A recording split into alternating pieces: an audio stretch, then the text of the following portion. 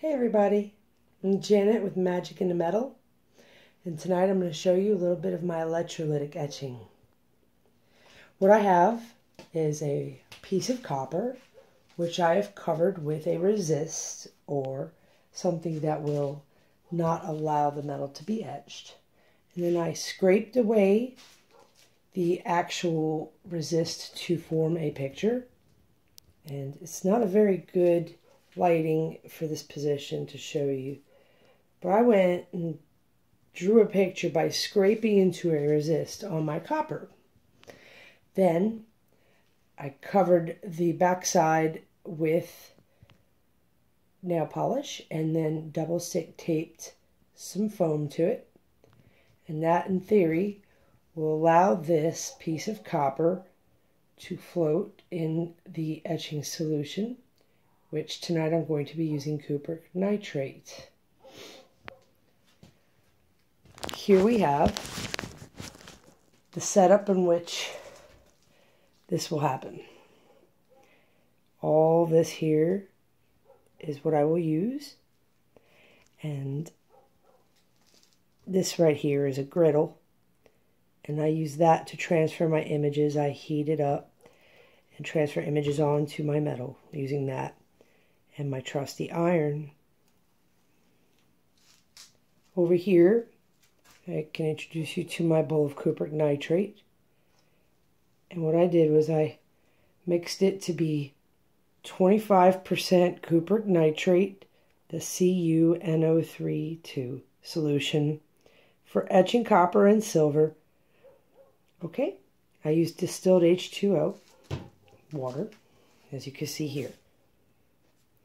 Here's my etching bath, and this time I'm going to be doing a horizontal etch. So the theory is my Dr. Meter rectifier here is going to provide electricity through the positive, right, which will lead down into the copper piece. When I have it all set up, we're going to run electric current into this, right, as it floats upside down in the Cupric Nitrate bath. And in the bottom of my Cupric Nitrate bath, sorry for all the movement, is a screen mesh, stainless steel screen mesh with a piece of copper poked into it, lit up for the negative line to bring the power back out. If that makes any sense, we're completing a circuit, right, by running electricity from the rectifier into the copper that will be floating upside down, and then the electricity will pass through the exposed areas of the copper as it's laying in the bath, and then that will basically, in essence, pull molecules of copper off of this plate, causing the exposed areas to deepen.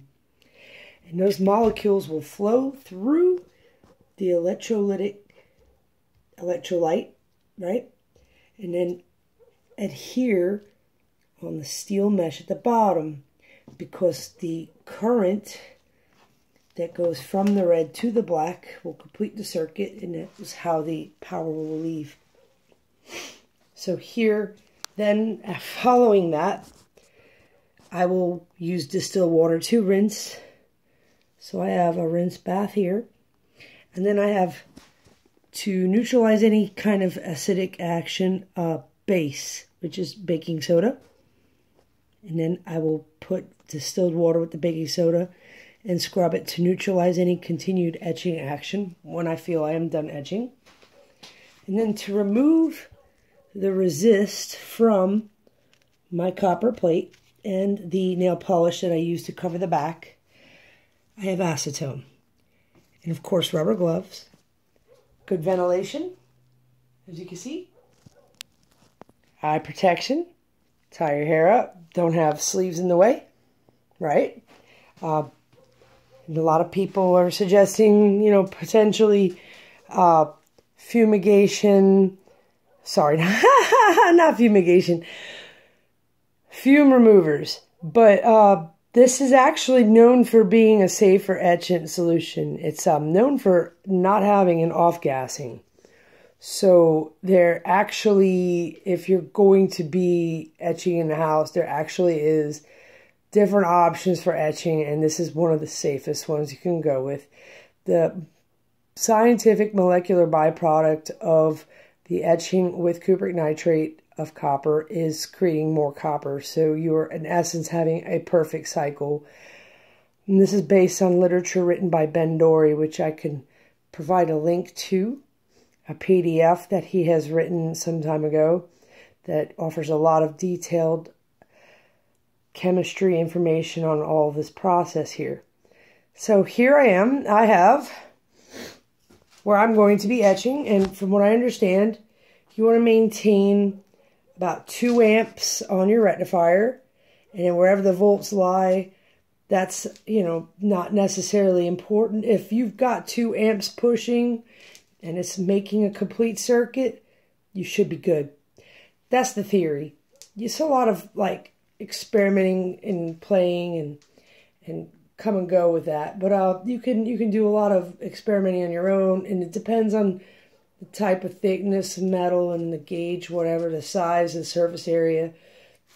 It is suggestible that on the negative side here, right, on the cathode, you want to have the electricity is going to the screen mesh instead of just a plate for a better etch, theoretically, because it has less surface area.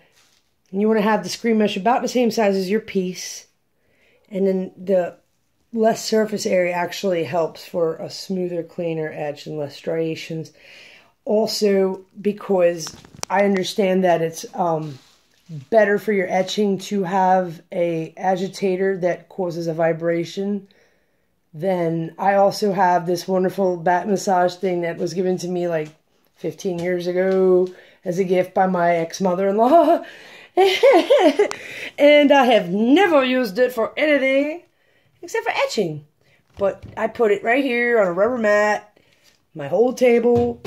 It's kind of a folding table. It's aluminum here, so it has the ability to have some vibration. So when I kick on that vibrator, it's going to agitate the solution and cause the etching to not have any striations where the metal is removed from the copper plate. Okay, so I'm going to pause this video and I will continue on once I get all my little alligator clips in place and set my thing into the bath. So just give me just a moment.